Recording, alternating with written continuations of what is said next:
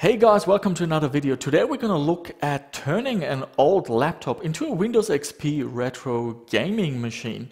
Now, this is one of these laptops with an AMD APU processor, which means it's got a ATI Radeon video card on board, which is awesome for playing games. A lot of these other laptops have Intel onboard graphics, and they can be less compatible when it comes to games and also perform not quite as good. The 1366 by 768 pixel resolution of the screen is also very retro friendly. We can play 1024 by 768 games in the correct aspect ratio. So in this video, I'm gonna show you how we can install Windows XP on this laptop. It comes with Windows 7 out of the box. There are no drivers for Windows XP, so there are a few workarounds we need to use. We're also using a software, it's called Driver Max. I approached them. It's one of these tools that can identify the hardware.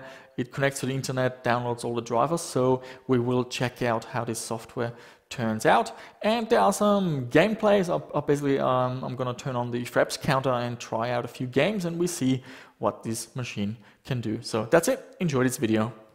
I'm using this laptop in everyday life, and I've upgraded it. We've got 8 gigs of RAM, a solid state drive, and it's running the latest version of Windows 10. So I just swapped the hard drive because I didn't want to reinstall everything, and I'm still using an SSD. In order to install Windows, we're going to use a USB optical drive. The disk is already inserted. You turn it on, you press escape, and you've got a couple of boot menus. I'm using an external USB wireless keyboard to control everything. So we just press F9 and you get a boot menu where you can choose between booting from the hard drive or from the optical drive. So we're just going to boot from the optical drive. So while this is loading, there's one thing that we need to talk about, and that has to do with the storage drivers.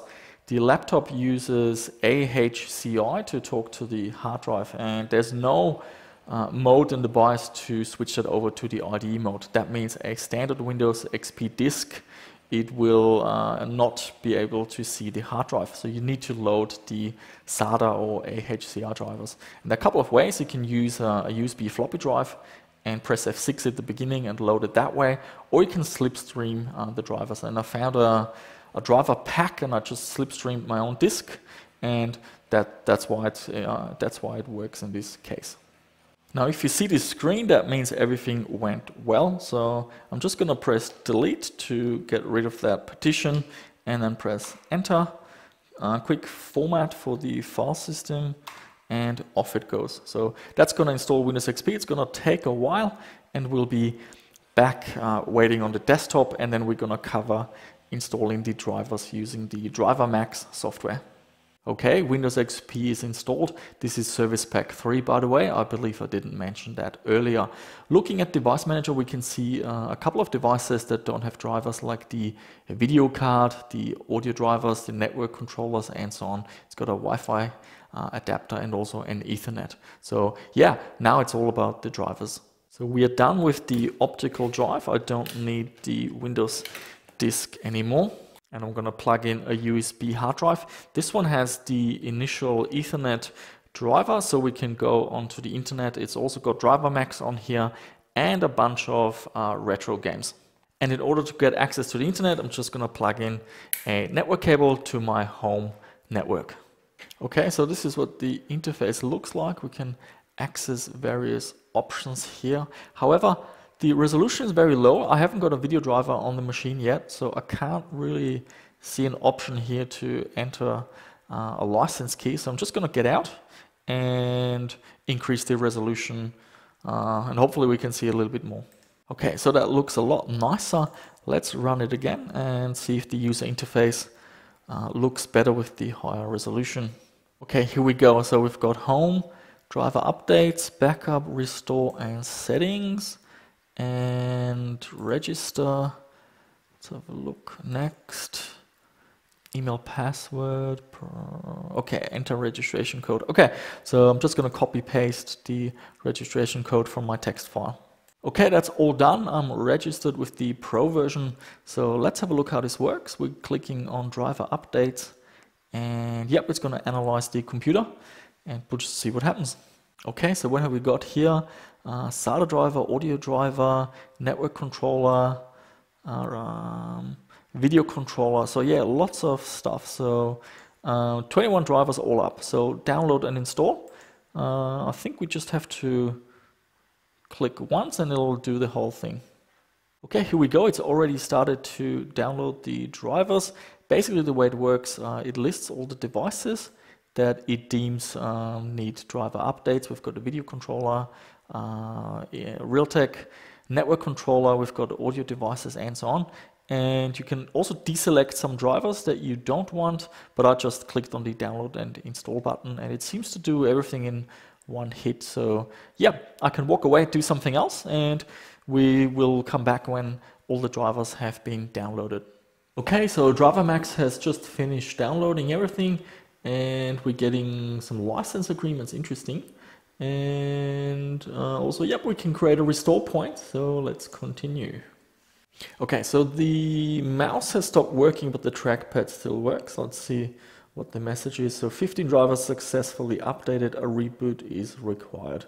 Okay, let's reboot and we'll see how it turned out. Alrighty, so we ran into an issue. It blue screens when booting, and I've got a hunch that that has to do with the SATA storage controller.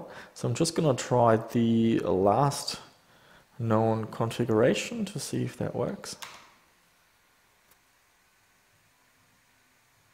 Okay, so that restored all the old drivers, so we just gotta run DriverMax again, and I'm gonna not install those SATA storage drivers.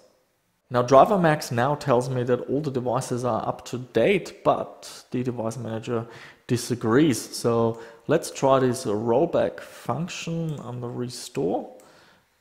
Restore from a previous restore point, and let's see if we can get this thing back up and running.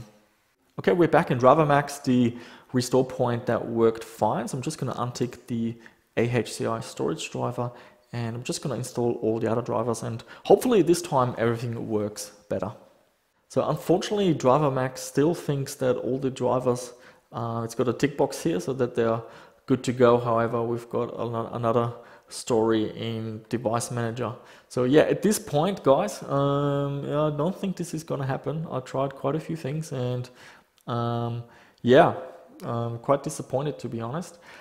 I've tried some driver update programs in the past, other brands, and yeah, they worked a lot better than this, so I'm really quite surprised. So yeah. So guys, it looks like nothing beats doing it manually. We've got the video card installed, all the network devices are working. We also got the sound devices working now. And to get the sound going, I just used the Windows 7 driver from the HP website, and that worked fine. And one of the benefits of using an APU laptop is that you get a proper AMD video chip and the driver, so you get good compatibility with games. All I've tweaked in the drivers was enable the VSync control because I'm gonna run Fraps and some games, and we're gonna have a look what this laptop can do. And here we have some 3D Mark results. In 3D Mark 2001 we're getting 9,084 points. And in 3D Mark 03 we're getting 7,000 points. So the first game we have is Insane. It runs at 1024 by 768, and we've got the Fraps counter running, so you get a good idea of the performance.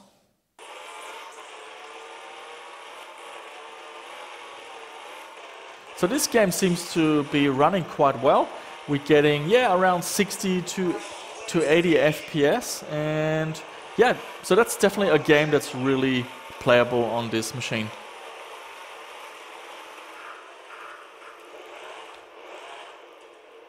So the next game we have is Return to Castle Wolfenstein, and I've maxed out all the graphics settings. We've got dynamic lighting and everything. Also, one benefit of this panel, it's a 1366 by 768 panel, and one benefit is that you can run 1024 by 768 games at the native 4:3 aspect ratio without any distortion. Now this game struggles a little bit. We're getting dips below 30 FPS, which is a bit of a shame, but you can definitely play around with the graphic settings and make it run a little bit nicer.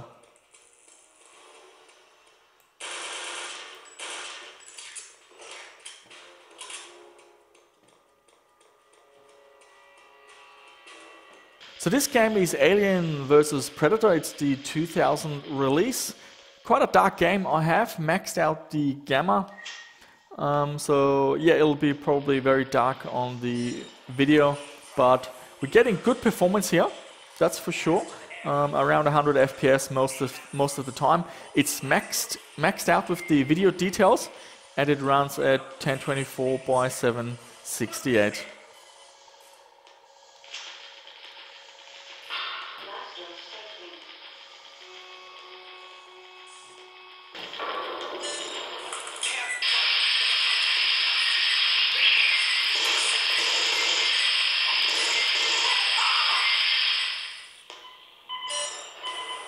What is also really nice with the AMD video card is that you can just change resolutions like that and it retains the correct aspect ratio. So yeah, they've done a really good job. So here we have Indiana Jones and the Emperor's Tomb. Very Tomb Raider-like game. I've never actually played it. Runs at 1024 by 768.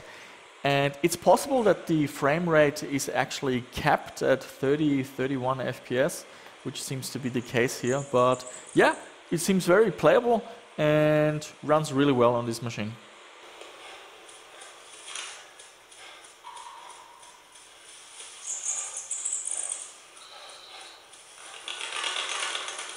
I can use this water to fill up my canteen.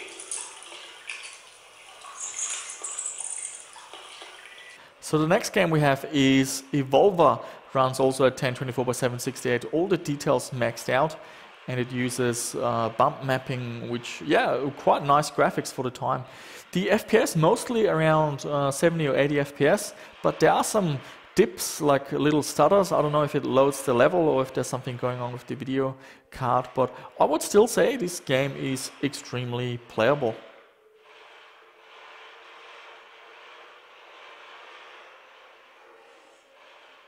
The next game we're looking at is Delta Force Air Warrior. It runs also at 1024 by 768.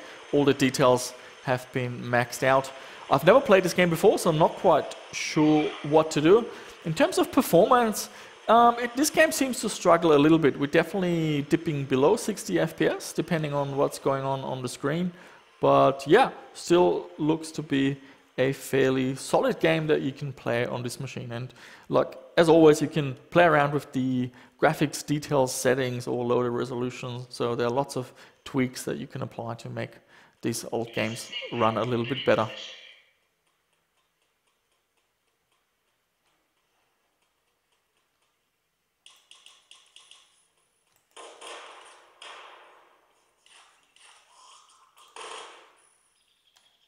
So there you have it, guys. I think this project was a success. So you can definitely take one of these older APU processor laptops and turn it into a Windows XP retro gaming machine. Now, the E450 is one of the earlier APUs. There are newer models, so whatever I did with this machine should easily be applicable to more faster versions of the using faster APUs. Now, the driver Max unfortunately didn't work out quite well, but thanks for the free license. Unfortunately, in this project, it seems this product is not that suitable. Now, what else do we have to talk about? The games ran all fine. I like that we can run the 1024 by 768 resolution within the correct aspect ratio. The display scaling of the video driver is fantastic, and also games compatibility is great. You can play around with things in the driver, VSync, anti-aliasing, and isotropic filtering. So there are lots of things you can tweak. So that's really awesome with the Radeon video card in this machine. Now, a lot of you will probably question why the need to downgrade to XP. You can just stay on Windows 7 or use the latest version of Windows 10, and a lot of these old games will still run fine. However, XP is just that little bit more compatible. You'll have less issues with older games, especially original versions that are unpatched and not modified, like some of the games that you can get from GOG. And also Windows XP, it has that retro feeling, that retro experience, and it just takes you back a little bit in time. So yeah, hopefully you found this interesting. It just shows you that don't throw away your old laptops. If you do have one with an AMD APU processor, these can be some really nifty old school machines, and you can even hook it up to an external monitor. It's got a HDMI interface, so there are lots of options that you can do. As always, guys, let me know in the comments, what do you think about this project? Have you used older laptops for retro gaming in the past? And as always, if you haven't subscribed, why don't you? And if you have, well, thank you so much for supporting. Hit the thumbs up or the thumbs down, depending on how you feel, and share the video with your friends, all the usual YouTube stuff. And that's it for this video, guys. Let me know what other projects you'd like to see. I can you know, do some quirky things as well if I find it interesting. And this project I definitely wanted to check out ages ago, and yep, I'm quite happy I did. It turned out to work quite well. So that's it, guys. Thank you so much for watching, and I shall see you soon with another video.